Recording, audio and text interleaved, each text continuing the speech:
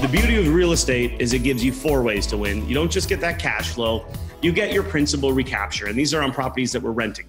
That is the mortgage pay down. So every single month, your mortgage gets paid down. And I learned this, it took me years all this stuff took me 5 years to figure out. And I could have, at year 5, if I would have taken more courses near the beginning, I could have got to year 5 twice as wealthy, or I could have got there twice as fast. And so, getting educated, that's why I always talk about it. I've oriented my life around it.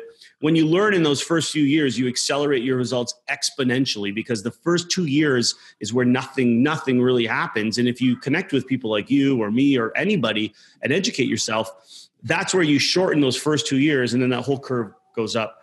So that's the principal recapture I learned a few years in, because I was like, my mortgage is like $1,500. That's an expense. I'm paying $1,500. And then it was like year 3 of doing my tax return, I actually paid attention to what the accountant was doing.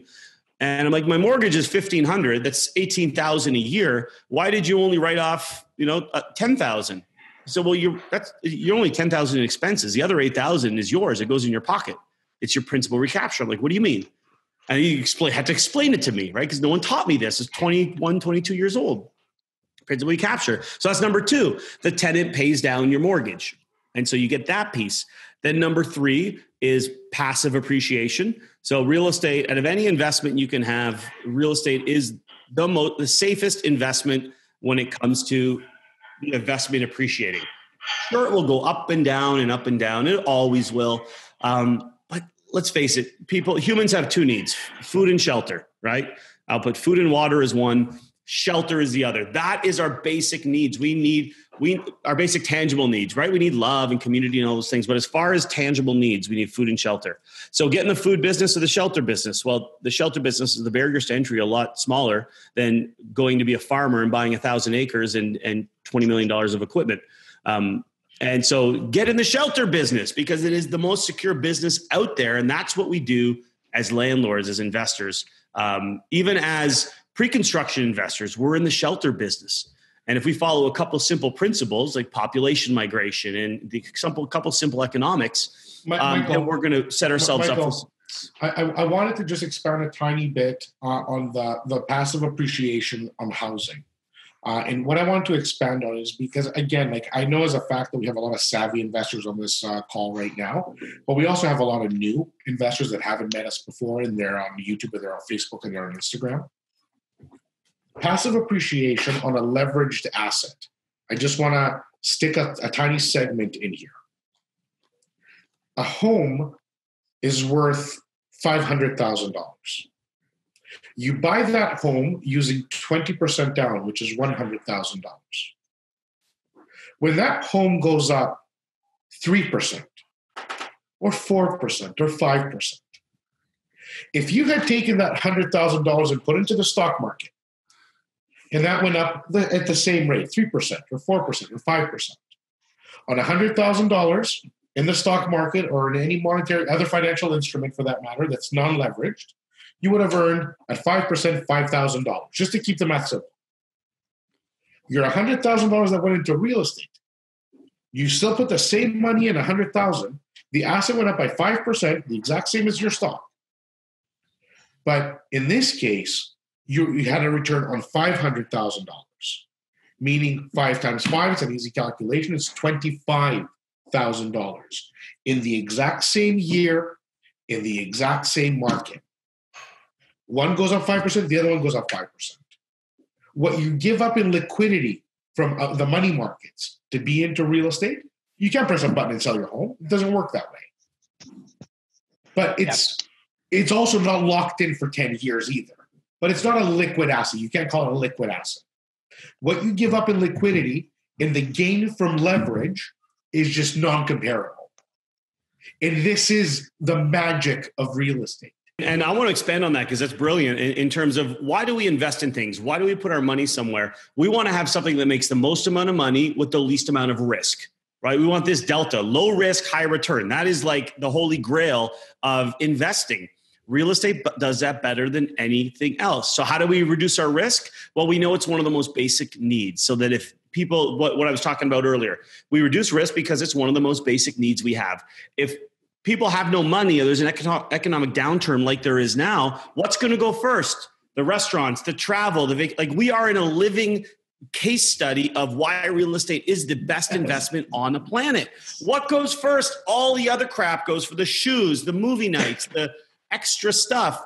What do people have to do? They have to buy food and go to the grocery store, get it delivered. We're living that. They have to pay their rent. And if they can't pay their rent, what does the government do? Gives them money to buy food and pay their rent. The government's not giving money right now in Canada, in the US, in any country on the planet to go to the movies and to go. They're saying, don't fucking do that stuff. You can't go. Everything's closed. Everything's closed. Yeah. Don't do that. What do we want you to do, human civilization? Buy food and pay your rent. And so risk, this is the lowest amount of risk. And, for people watching that say, well, my tenants might not pay and real estate's risky right now, compare it to anything else on the planet that you can invest in. And real estate is still the least risky thing right now that you can invest in because it is a basic need. So that's the risk side. On the growth or wealth side, remember, we want to make the most amount of money with the least amount of risk.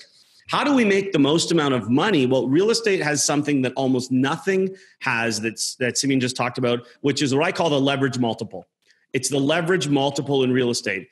The leverage multiple goes like this. If you can put a portion of the total value down, whatever that portion is will be the multiple you will get in your return. So for example, if you put 1/5 down on a property, you get 5 times the return, which is 20% down.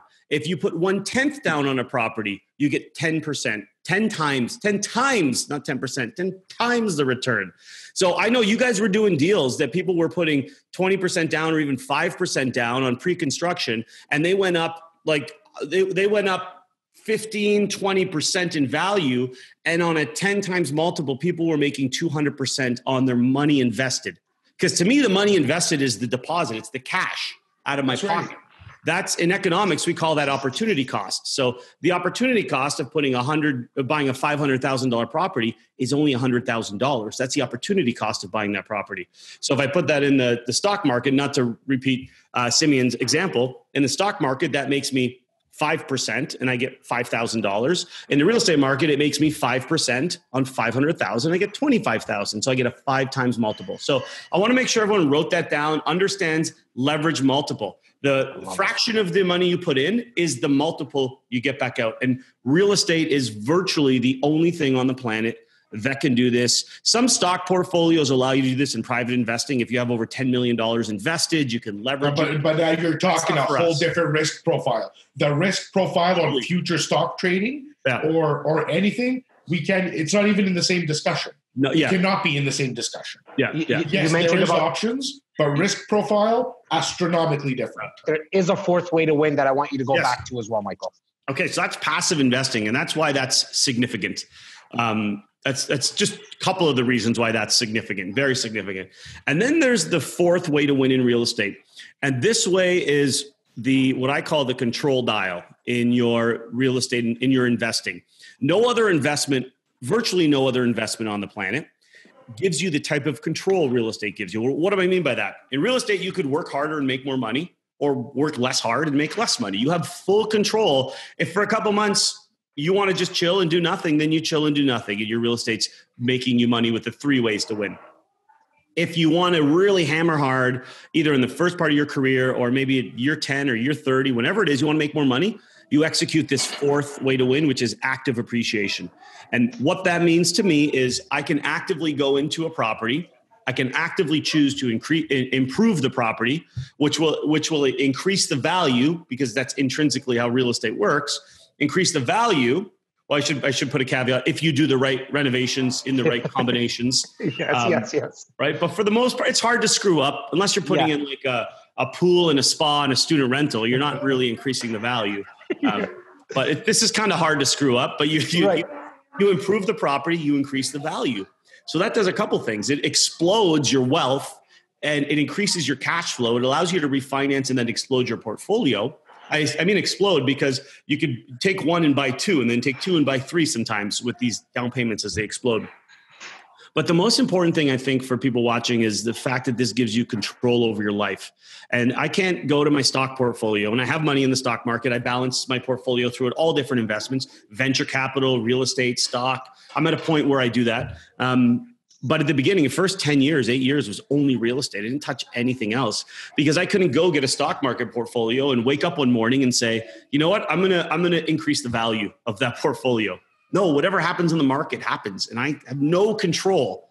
Real estate and the fourth way to win, active appreciation, gives you control on how much money you make and how hard you work. And I think that is the holy grail of everyone's lifestyle freedom is you get to choose how much money you make and how hard you work. What more do you want?